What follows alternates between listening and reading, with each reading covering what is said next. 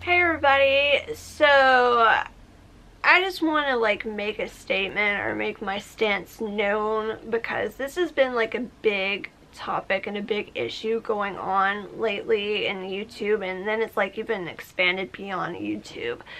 So this is about my support of Shane Dawson and Jeffree Star. So in the past, I considered myself like fans of Shane Dawson and Jeffree Star, but like with everything that's coming out lately, I just want to say that I cannot and do not support those two people anymore.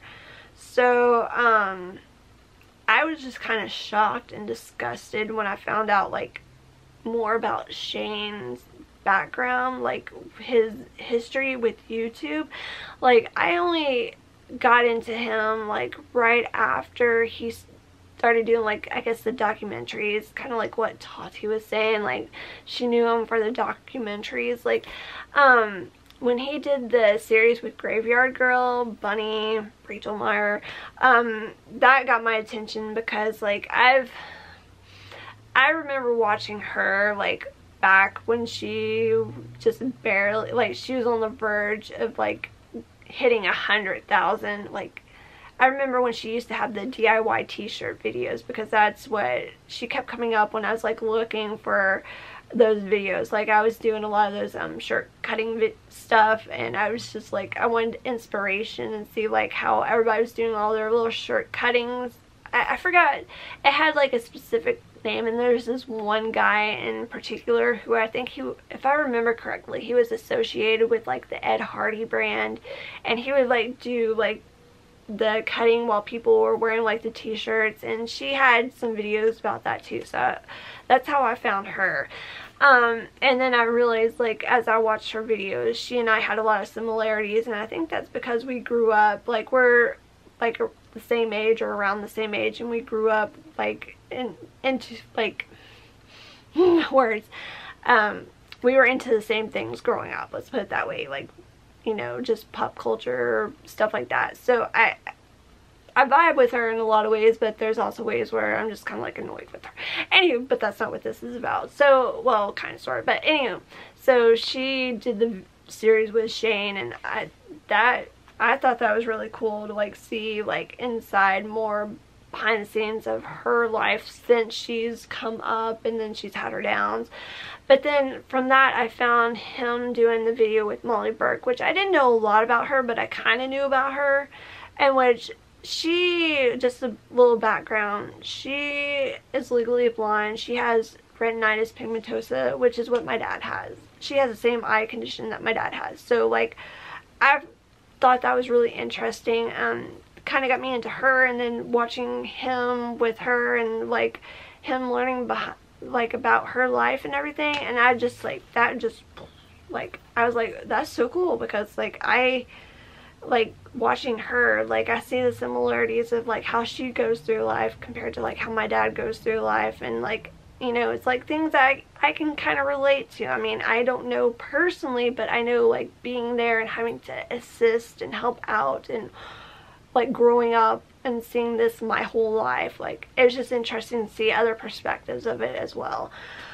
So, and then from there, of course, he did like the Jeffree Star stuff, which we'll get into that in a moment, and then the Jake Paul thing, just in Tana Mojo. But it was just interesting to watch. Okay, so I knew he had done like some sketch stuff. Like, I remember coming across his videos over the years and seeing little bits and pieces, but I never really got into them because like I just personally, I'm just not into like the skits and sketches in general. There's certain people who, like, say for instance, Superwoman, Lily Singh, like I liked her videos where she did like with her parents and everything in the family and all those little skits and sketches.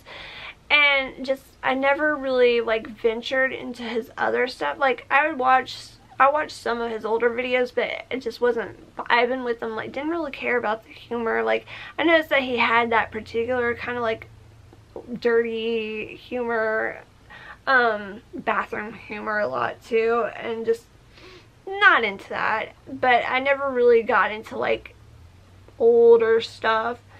And then things started coming out, just I don't want to like go into too many details, but I will say that there's this other drama involved person who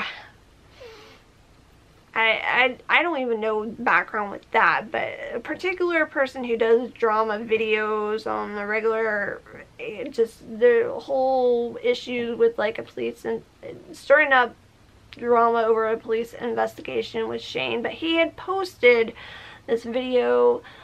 It was like a compilation of older videos that Shane had done, like in addition to the whole racist remark or the whole blackface. Has Shane actually shown, I still don't even know the full scope of things, but I know like he had done some blackface stuff, which it's just, why? Like, I don't understand why. And people use this excuse that they don't know about it. Like, how can you not know about like blackface being like a horrible thing? Like, I mean, in classes in school, I've always, and just in general, just from watching stuff over the years, like, known that that's a big no-no. You don't play around with that. But anyway, there's like this video that this person had made, a compilation of like this thing, this YouTube thing, series or whatever that Shane had been part of, that involved a puppet, who the puppet represented like an 8-year-old girl. And it was just, watching the material, the content, it was disgusting. People are like, it's just a puppet, what's the big deal? It's the material, the content, the fact that somebody came up with this and that other people were going along with like making haha funny jokes and humor, finding humor in it. It's just, I don't understand it. And that YouTube allowed this for so long. Like, they're quick to censor all this other stuff nowadays. Why was that allowed? It was like 10 years ago, but why was that content allowed, and that it was like being praised, like it was celebrated? I'm just, so that, regardless of what happened with this whole Toddy situation, James Charles, Dramageddon, that alone is just sickening. Like, you can't, I definitely cannot support a person like that. Like, I feel sick that I ever thought, like, I know he doesn't do that now, but that is within him. And I know that that stems from something deeper that he has gone through, his own horror that he has gone through, but still, how was that even okay? Like, I just, I don't know. That whole situation's messed up. I don't know. I mean, I have found myself going back and watching some of his, like, documentary stuff, especially with the Jeffree Star stuff, and trying to match it up to what's been coming out now, with all these allegations being made, and like what's come out about like what was going on during those time frames. And that's interesting to watch if you think about it and try to like analyze it, but that's a whole other issue. So then there's the Jeffree Star thing.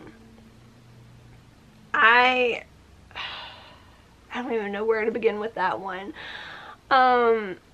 So I knew that he had used a really bad word in reference to somebody years and years and years ago. I think it was during his MySpace years. I could be wrong about that, but I think that's when that came out. The video was filmed.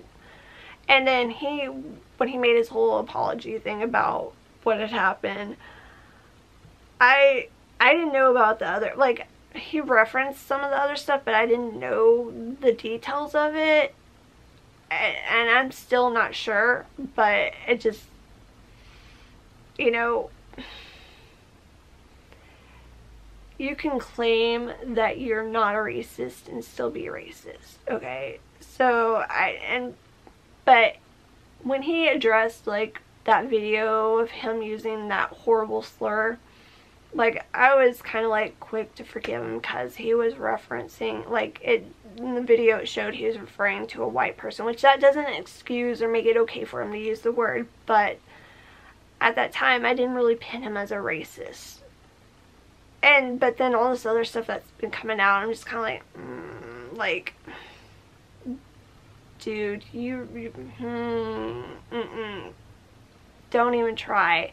And you know, like, while this whole Black Lives Matter thing has been like coming up and everything, and at first he was all like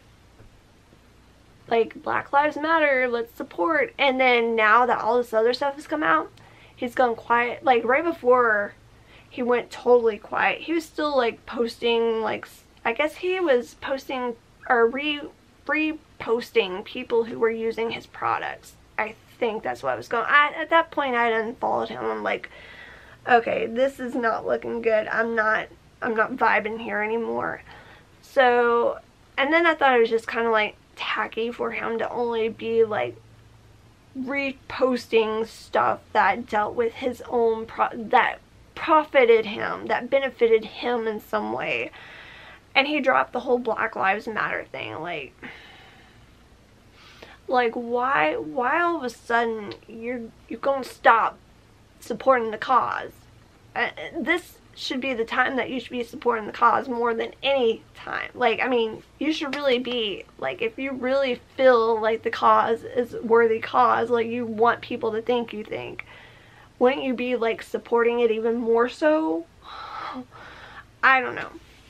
But then now all this stuff coming out about the manipulation and allegations of manipulation and the jealousy and the control, and I find it very telling that he has that whole not bothered attitude. Like, are you really on that high of a horse? Like, you can't be bothered to like address what's going on. Like, nothing. And then there's a whole thing about like, well, if he's really Shane's friend, he'll stick up for his friend. Yeah, where are you, buddy? Like, and then all these people who are still standing them, like, especially Jeffree stands, like, do these people not realize that he doesn't care about them? All he cares about is money. Like, no, that's the only reason I don't know. And for a while, like, you know, I was ready to dismiss Morphe, but now that they've come out and made the statement that they're separating themselves from Jeffree Star, I'm like, okay, I haven't totally dismissed them yet. Here's the thing. I do have Jeffree Star products through Morphe, and in a recent video, I've even shown them, though, yeah, that's like that last Ulta haul I did. So going forward, I will still use those products. I mean, I own them now, but I will not be like, I will be not like, what's the word? I can't think of what I'm trying to say. Basically, if I use them in some way, I'm not going to name them. Like, I may name other products that I've used, but if I'm going to, I guess I'm not going to reference them. So, I mean, I feel like once you already paid for something or you already own something, like, you know, to not use, I mean, I guess that's really a personal choice if you feel that strongly against using it, but he's already profited off of it. If I decide not to use it, I mean, he still made the profit off of it in some way, so that's not going to take that away. But by not referencing it, like, by not, you know, not giving it the credit due or whatever, like, that's the way of, like, you know, not supporting him. So that's how I feel about that.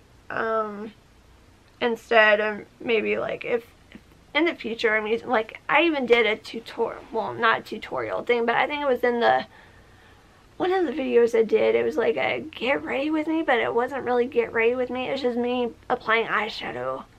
I think it was the one that Little Richard video I recently did. Like, I've just used these products in recent videos. Like, not only did I get some in recent videos, I also used some in recent videos. Totally unrelated to one another. But, so, and going forward in the future, I'll probably just be like if I'm doing a tutorial for any reason, I'll be like, just name the color and be like, you can use the color this shade. Like, similar shade. Whatever. Anyway. So that's how I feel about that. You know, if again, I don't foresee myself supporting him, but if for some reason, you know, things may change. If he comes, I don't know. At this point, I feel like there's no redemption for him, or for either of them, especially for Shane.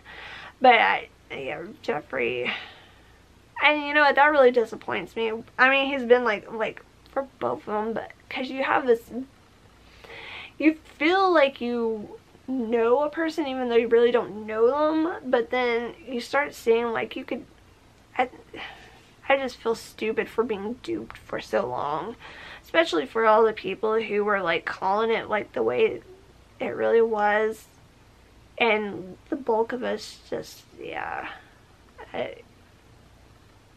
Anyway, I'm just not gonna be supporting either of them anymore.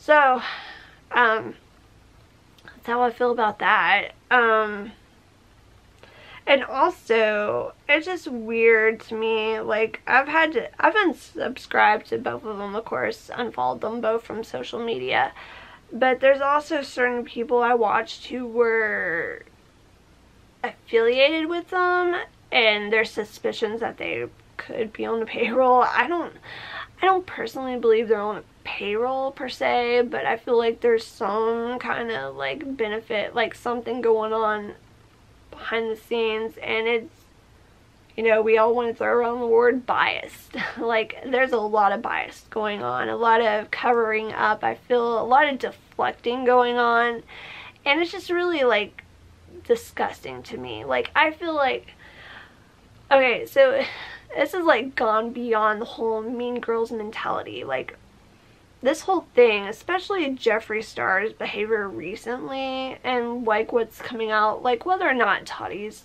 telling the whole truth or, you know, embellishing the truth or whatever the situation. And then there's the whole thing with James Charles, which I don't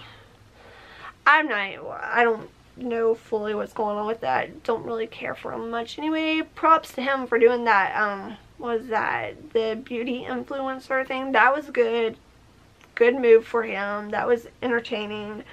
I heard something about him, a little, I don't know hardly anything about this, okay? It's just a little bird in the ear talking about like something he did locally, I think it was like last year, in regards to music. As far as I know, nothing ever came of that, but maybe something in the future will come out about that. I don't know. But even, I can't. I probably shouldn't say anything, because again, there's allegations against him too, and I don't know if those are true or not. If they are true, then he needs to go. If not, then I'm sorry, but just, I don't really care about him, honestly. But what I was saying with the whole Jeffree Star thing, he reminds me a lot of this person who was my childhood best friend. We were like sisters, and then as it just, the whole friendship was messed up and it was toxic, and she was very two-faced. And watching like all this stuff unfold with Jeffree Star, like the whole attitude and everything, reminds me so much of her, but on such a bigger, more like dangerous scale. Like, I feel like he is dangerous at this point, because he's supposedly has all this power. Like, it's just bizarre. Like, this whole world of YouTube is just bizarre. I guess that's the entertainment industry in general. Like, we don't know how big the scope of things are. Like, I mean, I've heard things in the music industry, and I've heard things in the film industry But especially the music industry, I've heard a lot of really messed up things, and that's kind of why, like, part of why I didn't pursue the music business as much as I did, like, why I wasn't so, like, gung-ho about, like, oh, I gotta finish my education and get my degree in music business and go on with that. Like, I've kind of, like, we're not gonna go into that anyway. But it's just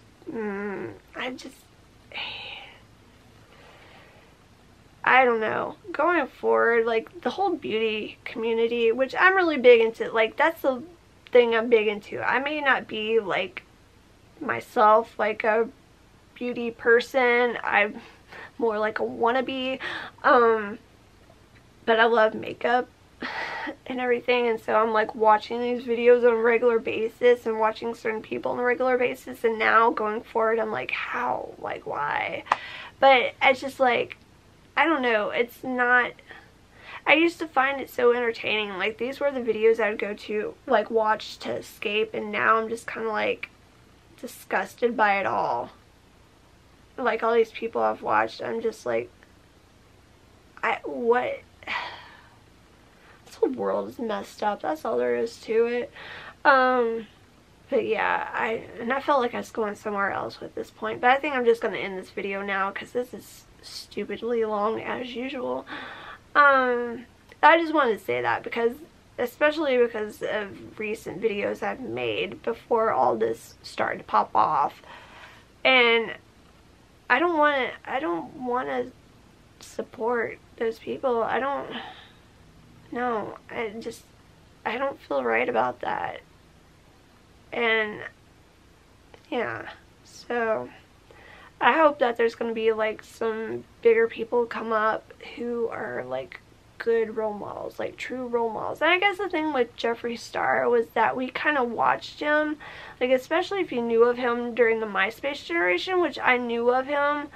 I had downloaded one of his songs that are from back then that and I still really like it, but now I'm kind of like that Electric Sugar Pop song. Like, I used to jam to that on my iPod Photo all the time. But I wasn't really, like, big into him until he got into YouTube, like, started doing the videos on YouTube. And even then, like, it took me a while to really get into his videos. And then, like, seeing his lifestyle, like, you know, learning about, like, how he was one of those who went from rags to riches. Like, he made himself, or he, you know, brought himself up this far. Like, that was inspiring. But now, like, what all happened behind the scenes that we don't know about, that for him to get, like, that, I just stabbed myself with my, okay, anyway, so, that's just, you know, I hope that there's going to be some more people who come up the ranks who, like, are the rags to riches, but they did it, like, in a respectful, ethical, clean way, don't have drama.